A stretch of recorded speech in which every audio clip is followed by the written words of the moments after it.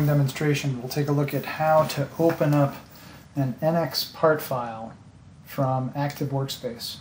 So what we'll do is we'll select what we want to open and then say open in NX, and it will download a file which we'll need to click on, and that will fire up NX or Simcenter 3D, whichever you had run last. It will remember and run that, whether it was in Simcenter mode or NX.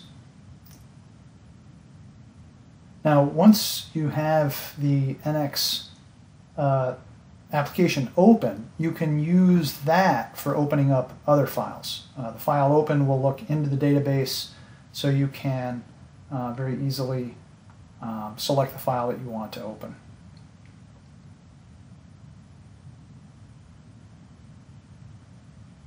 And that concludes the demonstration.